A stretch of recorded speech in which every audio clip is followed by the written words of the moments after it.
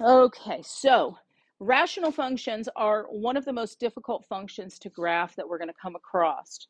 So that's why we're going to kind of focus on those for the next 2 weeks, probably the next 3 class times that I see you. So we're going to try to do as much as we can now so that we have those notes, and so then you can just work on things, okay? So some of the homework isn't due for quite some time. So first, let me remind you about our reciprocal function. So we already know about this function. Let me just write it a little bit bigger. That is our reciprocal function. It's kind of the parent of all types of rational functions. And we're going to use some notation. I've been thrown at you a little bit from the start. The ends, you'll notice here, as x goes to infinity, our height is going to 0. And as x goes to negative infinity, this side is going to 0. So that is considered right here as a horizontal asymptote. There's a spot where the graph will never touch the x-axis. We've talked about that.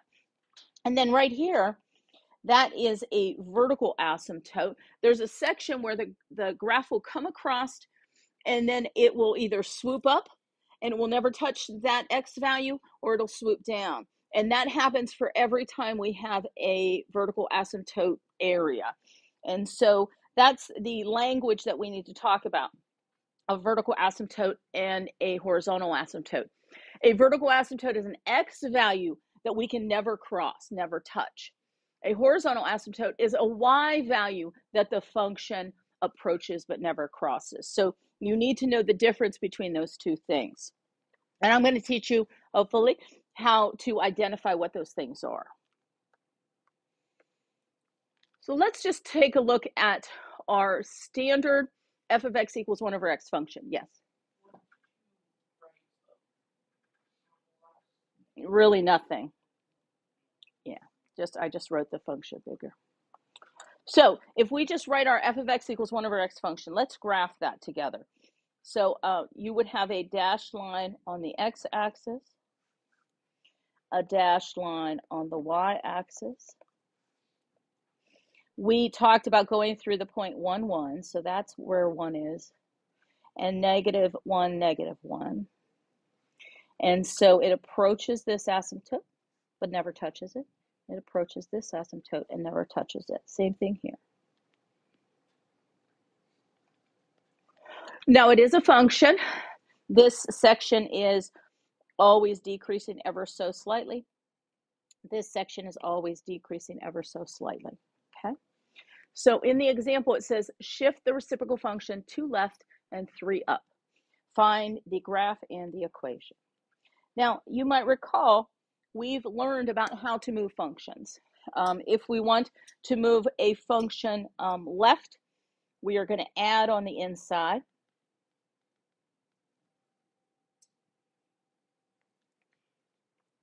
If we want to move a function up, we are going to add on the outside.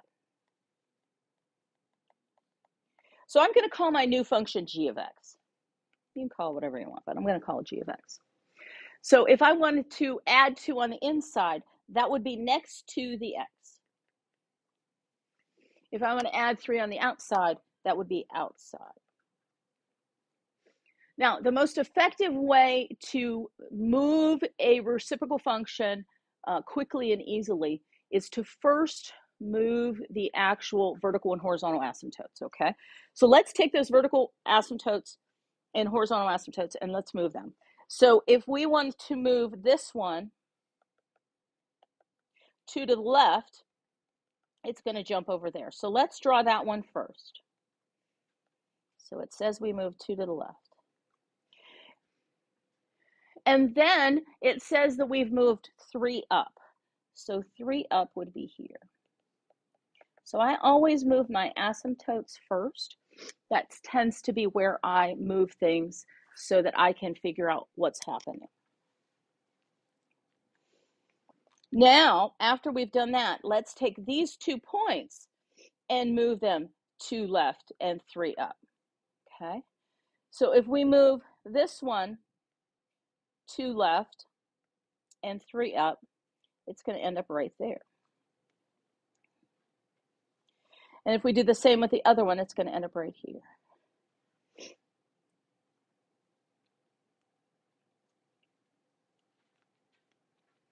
So we can say that our vertical asymptote has now moved to the spot -2, and our horizontal asymptote has now moved to the spot y=3.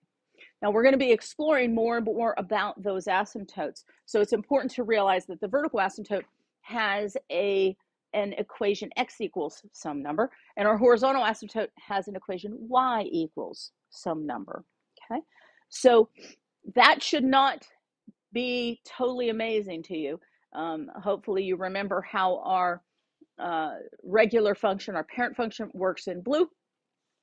Pick up the asymptotes first, move it to the location where they've given it, and then put on those points. Now, not all rational functions are exactly perfectly related to our reciprocal function, but it's a good place to start. So I always like to start there, because to remind you, you already know about some rational functions. So what makes a rational function a little different than our reciprocal function? Well, a rational function is where the numerator and the denominator are both polynomials of some sort. So we could have a long polynomial in the top, we could have a long polynomial in the bottom. And the thing to remember is this part right here. See where it says q of x is not allowed to equal 0. So that gives us the fact that our domain is all real numbers except where the denominator equals 0. So these functions have pieces everywhere except where the denominator equals 0. So think of our polynomials. They filled up the screen. There was no breaks in them. These will have some breaks. So if there are two vertical asymptotes, the graph will be broken up into 3 sections. So it's really important to remember that the domain, everything works except where the denominator equals 0. So that leads us to these questions. What values of function h would not be in the domain? So all you're going to do is you are going to set the bottom equal to 0. So that's your first step. Every time you see a problem like that, set your denominator equal to 0. Now, we know how to solve quadratics. If we luck out and it's a quadratic, we can always solve it using the quadratic formula. We've been doing the quadratic formula for quite some time, but I've always said if you can factor it, that's the most efficient way. So this is a factorable quantity, x plus 4 and x plus 1 equals 0. So x plus 4 equals 0, or x plus 1 equals 0. So x is not allowed to equal -4. X is not allowed to equal -1. So the values that x that are not in the domain would be -4 and -1. Now I want to talk about writing the domain. There's a gap in this function at -4. There's a gap in this function at -1. It has 2 vertical asymptotes. So the domain for this function, I would have to leap across -4 until I got to the asymptote at -1. I would have to jump across that, but then I could keep going. So you can see I have skipped -4, I have skipped -1. If you were to graph this in Desmos, it would have 3 unique pieces to it. There would be a piece from -infinity to -4. There would be a piece between -4 and -1. There would be a piece between after -1 to the right of -1. So if they just say what values are not in the domain, like this one does, we're just going to skip -4 and -1. That's it. That's what you skip. Okay. So let's do the same thing for example 2, except this one says to find the domain. So for our first one here, for f of x, we have to look at where is x minus 4 equal to 0. Now that's a factorable quantity. You could also do x squared equals 4, but remember, if you take the square root, you have to put a plus or minus in front. If you forget to put a plus or minus in front, you have to account for that, or it is not proper, it isn't working, you haven't done it right. But if you can factor it, I think all quantities, even this one, it's better to factor it than not, because then you can clearly see that you have two values. So you're going to skip -2 and +2, okay? So you can put a little slash there to remind you those are the values that we skip. So if you were to put this function into Desmos, there will either be what's called a hole or an asymptote at those two values. So it would skip over those two values. But Alex wants the domain in interval notation, okay? So what are we going to do? Well, think about number line order. We are going to skip those two values, but there are pieces everywhere else.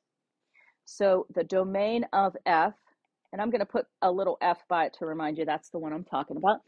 The domain of f,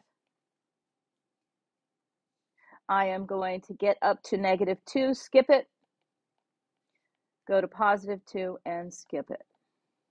Okay, so I go from -infinity to -2, -2 to 2, and then 2 to infinity. That does say 2 to infinity. Okay, I didn't give myself a lot of room here.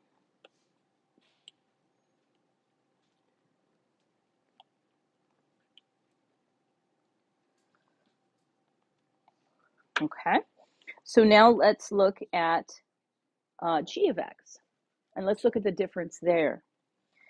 If we do x squared plus 25 equals 0, if we factor it, we would have to use i's.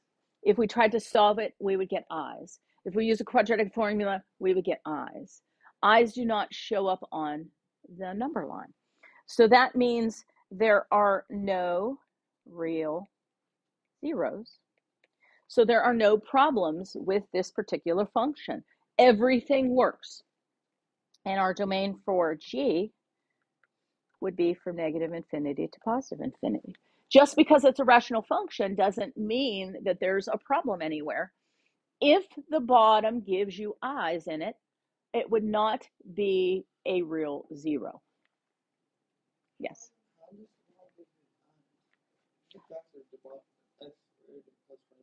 No, you can't. It's not factorable. It's factorable only if you do x plus 5i and x minus 5i. The difference of squares is factorable. The sum of squares is not.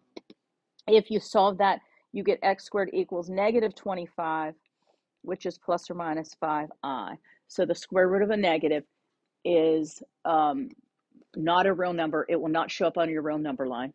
If you put this into Desmos, it would have a graph with no breaks in it from left to right. You never have to lift your pencil. It's a perfect whatever shape it happens to be. Yes.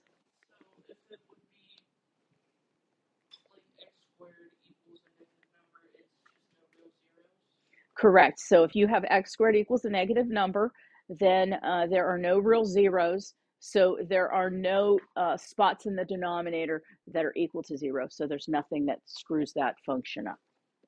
Okay.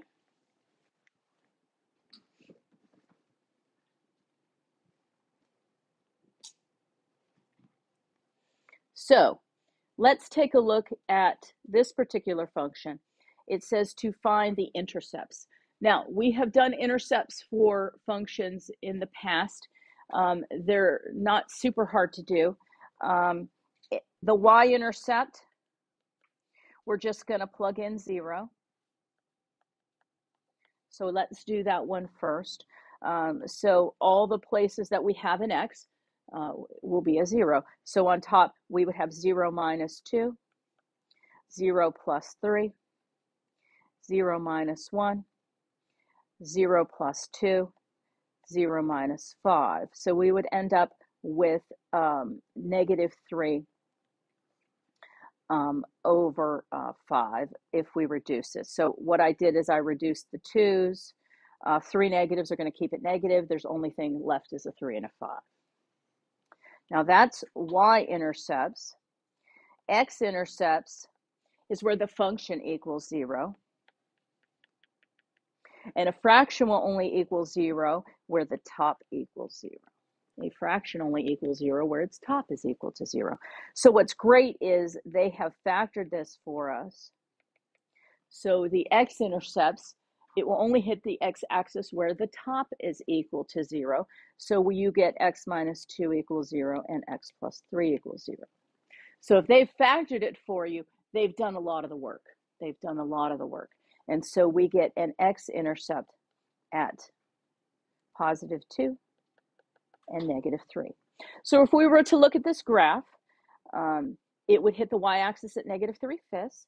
It would hit the x-axis only at the points 2 and negative 3. There would be a vertical asymptote here at 1, at negative 2, and also at 5. The bottom determines a whole or vertical asymptote. It's only the top that determines where it hits the x-axis. Yes?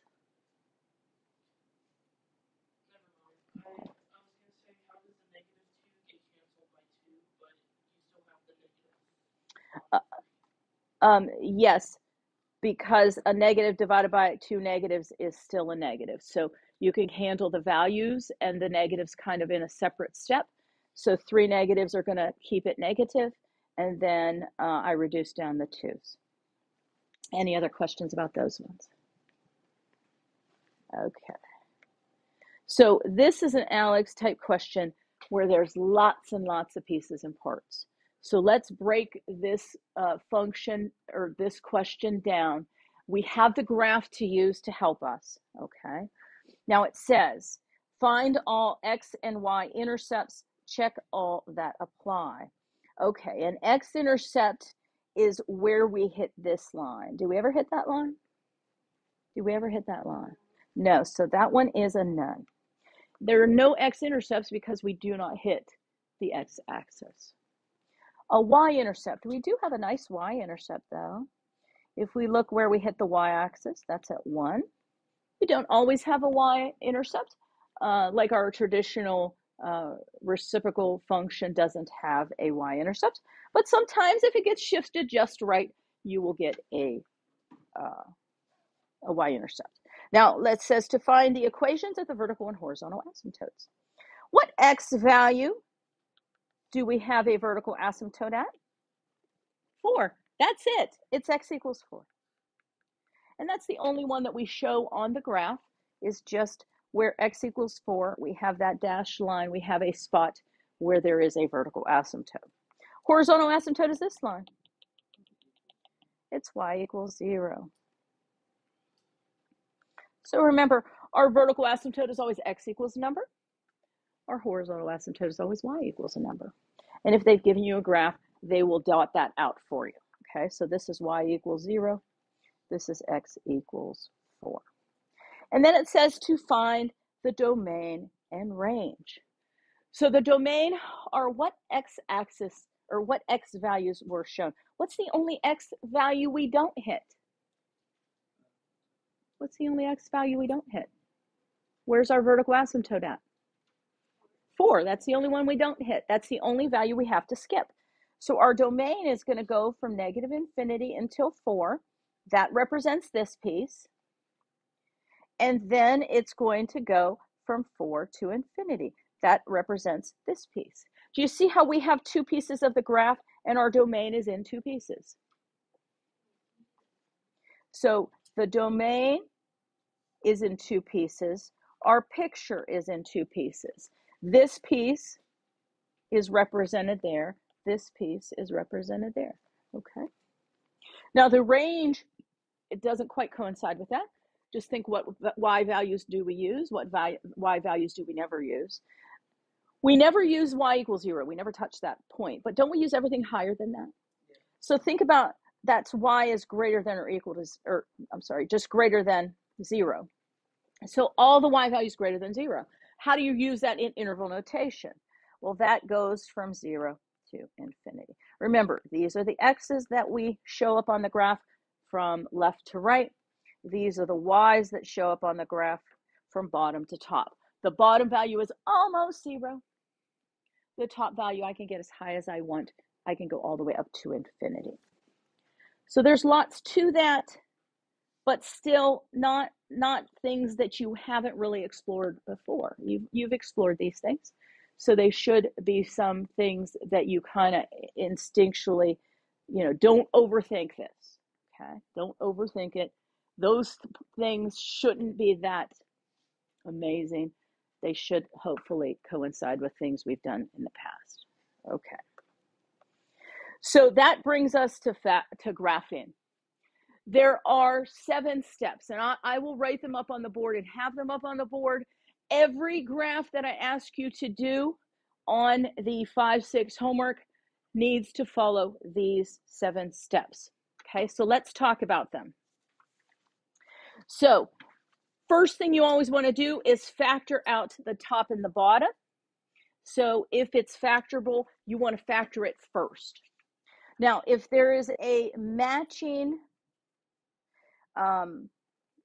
factor on top and bottom, there will not be an asymptote at that spot. There actually is going to be a hole in that spot. And then anything that's left will give you a vertical asymptote.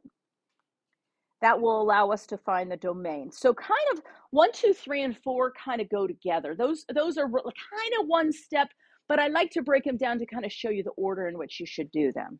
And then the 5th thing we're going to find are horizontal asymptotes. They're a little different. I'll talk to you about those rules as we go through some examples. Then we'll find the X and Y intercepts. We've already done that, so you've seen that. And then you're able to graph it. Now, when I graph it, I tend to do the vertical asymptotes and holes, then the intercepts, and then I might need some more points. So there's lots to the graph. Okay, so let's do one example, and then let's try 2.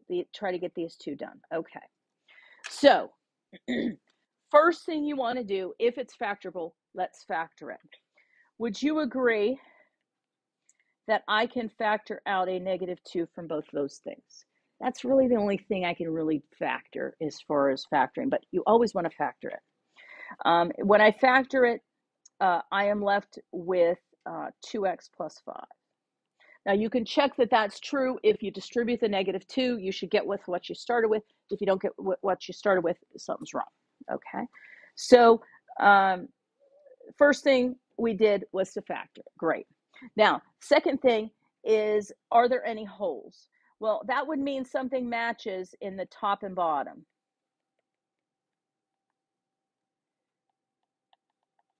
So no, there's no holes in this particular graph. But vertical asymptotes, remember, are where the bottom equals 0. So it's where -2 times 2x plus 5 equals 0. Now, can't we just divide by -2? The -2 is not necessary. -2 will not equal 0. -2 divided into 0 is still 0. So really, the -2 we can kind of ignore.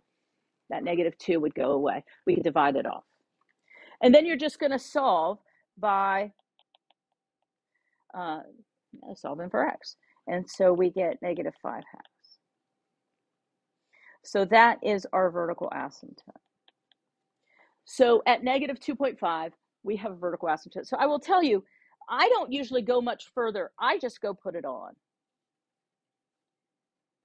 because that's the first thing I'm going to draw anyway. And since I have that, oh, I'm sorry, -2.5. If I put it in the right spot, I would put it over here at -2.5.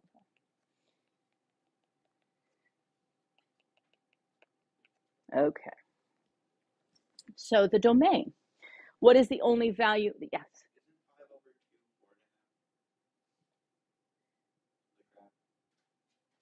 No, it would be 2.5, -2.5. Just you can put into calculator 5 divided by 2, and that will give you 2.5. Yeah.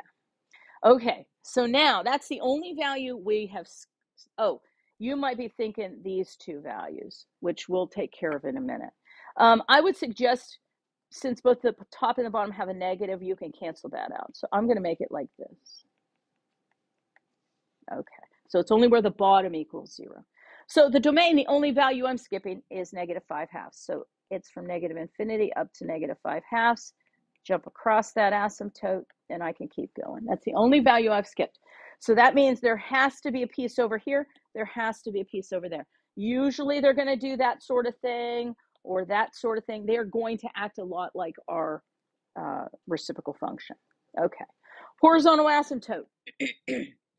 here's some rules we need to discuss, and we'll talk about them more the next time we take notes. But the horizontal asymptote, what you want to think about is if the bottom degree is higher than the top. So if the bottom degree is greater than the top degree, the horizontal asymptote is always y equals 0. You don't have to worry about anything else. Just follow along one more time. If the bottom degree is higher than the top degree, then it always goes to 0. So the bottom degree is 1, x to the first. The top degree is 0. There's no x's. And so that would be at 0. So let's put that on there. Okay. Next thing we're going to find are the intercepts. So the y-intercept, oops, sorry about that. The y-intercept, just plug 0 in. If you plug 0 in on the top, is still -9. The bottom is -10. 2 negatives make a positive. That's 9/10. So put that on there. Now I'm going to guess where 9/10 is. Yeah, real close to 1. Okay. You have to guesstimate to a degree. We did not find the x-intercepts. The x-intercept is where the top equals 0. Well, -9 equals 0. No, so there are no x-intercepts. But didn't we also find that there was a vertical asymptote at y equals 0? So we're not going to touch that line, okay? So what do I know? Well, I know that I have a piece here, and it's kind of trapped in that section. So I'm assuming it's going to do that, right? And you can plug in some points. If we plug in -1, we get, if we plug in -1, we get, let's see here, we get -9 over -6, which is 3/2, 1.5. So that's verifying what I'm thinking. So there's a piece here. Follow that asymptote. Follow that asymptote. You can plug in as many points as you want. Okay, now let's plug in -4. I just want now, what's my piece over here? Is it up here or is it down there? It's locked in that area. If I plug in -4, I get -9 over 16 minus 10, which is 6. I get -1.5. So -4 is -1.5. So that just tells me I'm locked right here. So that is the graph. The graphs of these are yucky. It's just a thing. That's what they are. They're the hardest graphs you're going to do this year. Well, the trig functions are a little different, but that's next semester. How about this semester? They're the hardest ones we're going to do. Yes.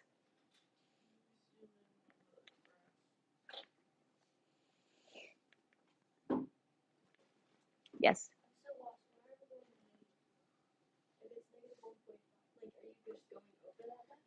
Yeah, so I plugged in something over here and I thought -4 might be a nice, I just picked it. You could pick anything on this side of -2.5. So -3, -4, -5 would have been any of those. I figured -4, might come out okay. So I plugged -4 in, and that's just what I got when I plugged it in. Yeah, okay.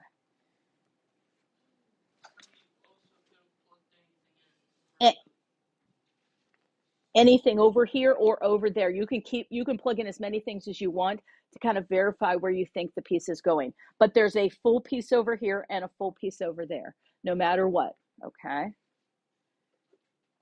So yeah, you can plug in whatever you want.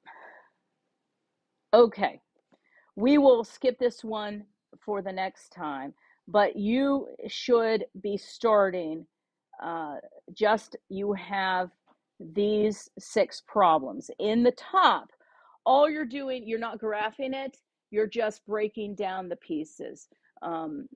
Where is there a, what's wrong with it? What's the problem with it? So you kind of want to follow these rules, but I did want to actually skip number 3 for now. We'll come back maybe. I do want to talk about number 2 and number 4. Number 1, the horizontal asymptote is 0 because of the fact that my power in the bottom is bigger. But I didn't discuss 1 like 2 and 4, so I'd like to talk about the horizontal asymptotes for those. Do you see for 2 and 4 how the power or degree on top and the degree on the bottom match? When that's the case, the horizontal asymptote will always be the coefficients on your lead terms. So that's just going to be 1 over 1, which is 1.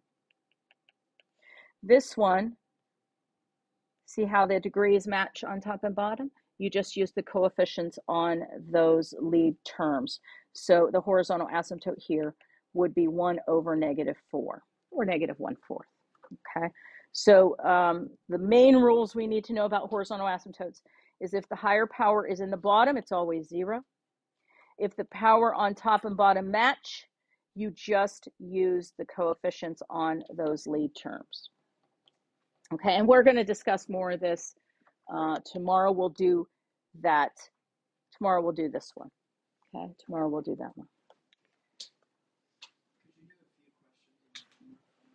Yeah. Can you tell me which homework we're talking about? 5.5c? Okay. Sure. Okay, so let's do 56. 56, you are not finding the zeros, you're just listing the possible. So the possible zeros here are the p's over q's. So our p is 4, and anything that goes into 4, our q is 1. So that's plus or minus 4, plus or minus 2, and plus or minus 1. So that's just the p over q's. You're just listing them and walking away. You don't have to do anything with them. Just list them and go from there. Okay. Does that make sense for what they want for that top section? So for 40 through 45, you know, we're skipping 42 and 44. Hopefully you got that somewhere along the line. Please skip 42 and 44. Let's talk about 40. It says find all complex real and non-real solutions. Okay. So the first thing I would do is I would plug in 1 or -1. If we're going to have a rational value here, it has to be 1 or -1, you know, based on my P's and Q's for number 40. If you plug in 1, you get 4, so that's not going to help us. If you plug in -1, you get -1 plus 1 minus 1 plus 1, which is in fact 0. So that means that x plus 1 is a divisor. Okay, so we're just going to take out x plus 1. You can do that any kind of division you want. I don't care. So if you want to use long division or synthetic division or whatever, I like synthetic because I can do it a little faster. So I'm going to use synthetic division. Okay, so once you set up your box, you're going to multiply, write it down, add them up, multiply, write it down. That's not how I multiply those. Multiply, write it down, add them up, multiply, write it down, add them up. Now, remember, this was a cube, so now we have broken it down to be that our function is x plus 1 times x squared plus 1. Now, do you remember how it said to break it down to be even complex numbers? So one thing you guys can break that up very easily. You were told back in Algebra 2 that it's not factorable, but it can be factored with i's. That's a plus bi and a minus bi. So you can actually break this down to be x plus 1i and x minus 1i. Now, if you set x squared plus 1 equal to 0, you do get plus or minus the square root of -1 or plus or minus i. So, you know, you can factor to find them, you can solve it to find them, but your zeros are -1 and plus or minus I for problem number 40. So basically, as soon as you find one, divide it out. Whatever's left, you can use the quadratic formula or possibly factor. 66, we're so running out of time, but 66, maybe tomorrow we can try to do that one if you want. Okay. And I have extended some of the dates for things, but not Alex. That's the only thing I didn't change.